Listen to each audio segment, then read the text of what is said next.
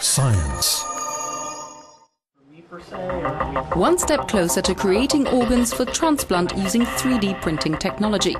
A group of scientists from South Carolina, together with their Chinese colleagues from Zhejiang University, have made headway in understanding how so-called biological inks behave as they're dispensed through the nozzle head of a 3D printer.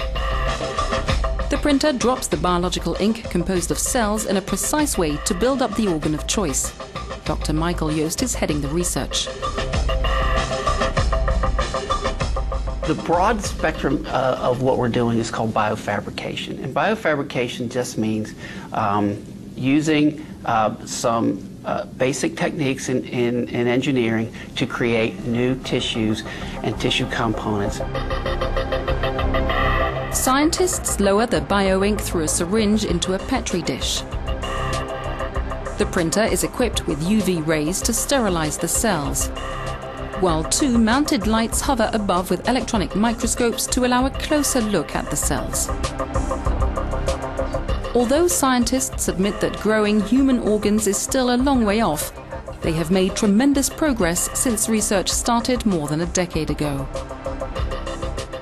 A really exciting thing we're doing is the 3D bioprinting.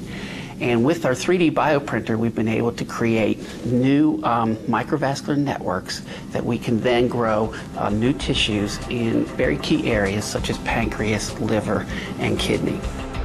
The idea is to eventually create functional 3D printed self-made organs, eliminating the risk of rejection by the patient's immune system when receiving an organ from a donor.